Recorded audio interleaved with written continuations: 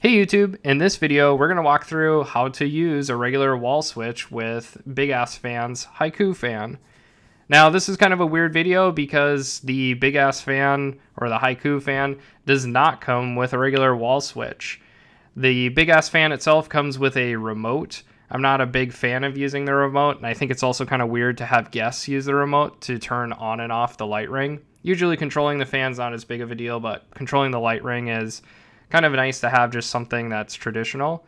And so in this case, we're going to walk through how to use Home Assistant, which is an open source project to do home automation, and then pair that with the Big Ass fan and the light switch to control them together. So here's an example of using a regular Leviton smart switch. Here I can go ahead, turn the switch on, and here you can see that the light ring is turned on. If I go back to the switch, press the off button, here we can see that the light turns off.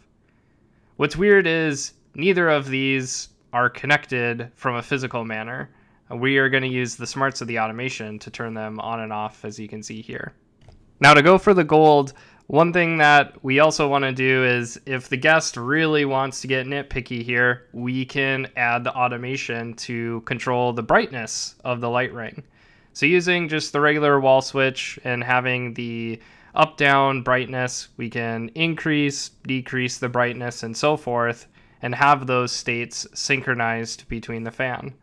So right now you can see that it's currently dim, and then as we make changes on the light switch itself, right now you can't really see this, but I'm slowly incrementing the brightness on the wall switch, we can see the light ring itself increase in brightness.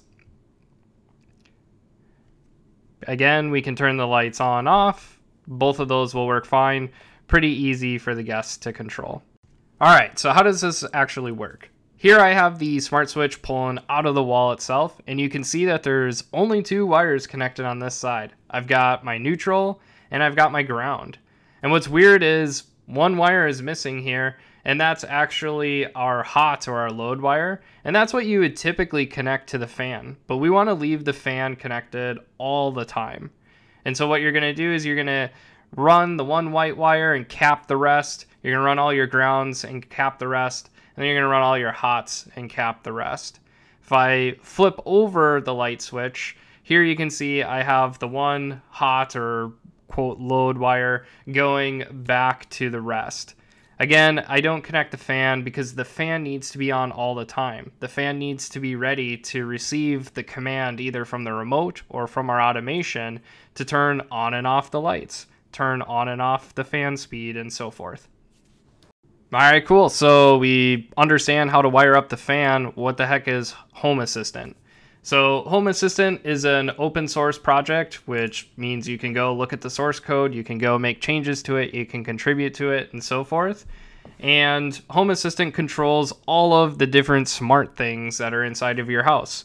It could be a light switch, it could be a leak detector, it could be a fan in our case, it could be maybe having a smart lawnmower. Anything that you can think of, you can probably integrate it into Home Assistant. In fact, if you're thinking about buying a switch for this particular project, you can see there's tons of different third-party switches that you can go with. I happen to have Leviton switches throughout my house, so that's what I went with. I like Z-Wave switches, but you could do a Wi-Fi switch, you could do a Bluetooth switch, you could do whatever. It doesn't really matter, as long as it's compatible with the 1,800 plus vendors that they have integrations with. Now, the Big Ass fan itself is not a native integration into Home Assistant. However, Home Assistant is open source and someone has contributed a third-party resource or a third-party plugin for Home Assistant. I should say, quote, integration. So here's the integration itself. Kudos to these 4 contributors for actually going and making this possible. What we would do is you can use a third-party integration into Home Assistant called HACs, which automates the installation of this component itself. Once you have HACs, or actually let me go back into Home Assistant here. HACs, like I said, is a third-party integration. What we can do is we can search the HACs quote marketplace or store, whatever they call this thing, and we can look for SenseMe. That's the name of the integration. And it's already added in my particular case, but you would go ahead and run through the installation. The installation is super easy. Here they have it documented. It's even got pictures, and inside of the YouTube description, I'll add some step-by-step documentation in case you like reading rather than listening to me. So like I said, you'll go in, you'll add the integration. It will ask you to, well, I'll actually do a discovery. If there's no discovery, then you can just enter in the IP address if you've connected your fan to your network. And then at that point, you're pretty much good to go. Now, what actually ties this all together is automation. So if we look at automations, here I have 2 different automations for the Haiku fan.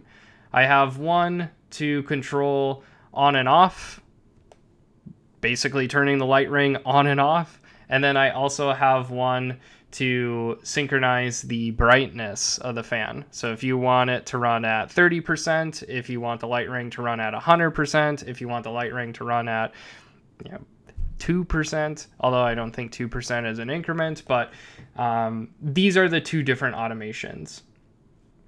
So if I edit this automation, what we do is we look at the state in Home Assistant, which basically says if the state is changing from off to on or from on to off on any of these 2 lights, which in this case, Home Assistant knows that there's a light on the Haiku fan and it knows that there's a light switch on my wall.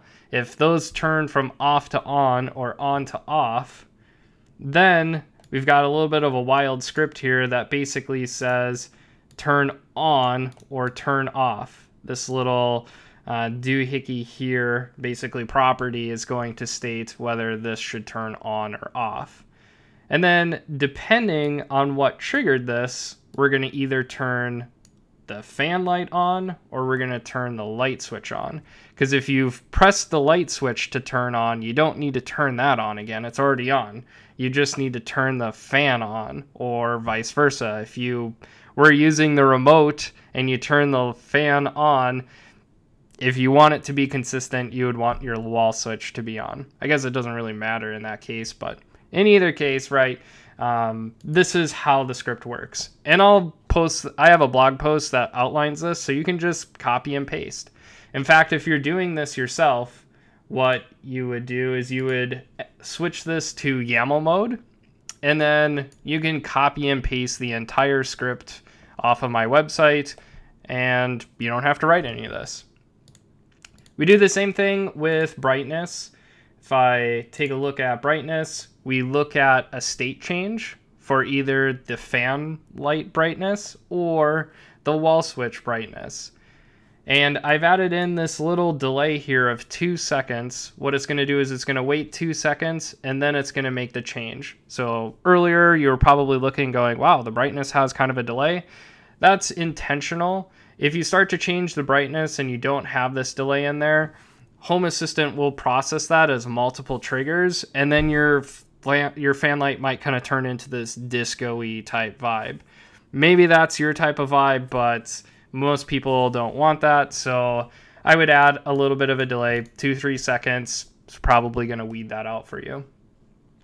Then what we're going to do is we're going to say if the brightness is greater than 0, then go ahead and actually set the brightness of the fan or of the wall switch.